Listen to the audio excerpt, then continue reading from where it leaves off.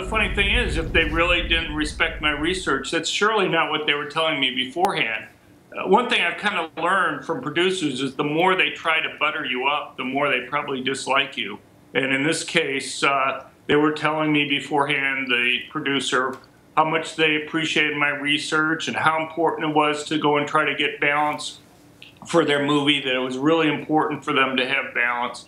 And I was supposed to be the balance, and we ended up not having any. Not having any balance at all. I cannot believe. I mean, the 3 hours long. It sounds as though the interview was more like they were trying to debate you as opposed to interview you.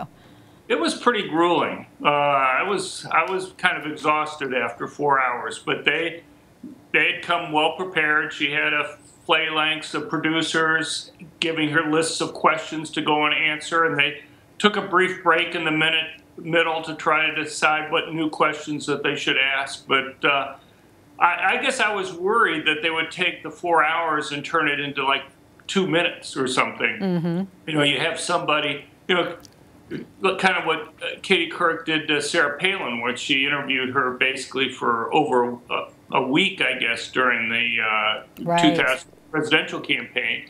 And she was able to get, I don't know, maybe 5-10 minutes of footage from there to make her, you know, out of context, I'm sure even then, to make her look bad.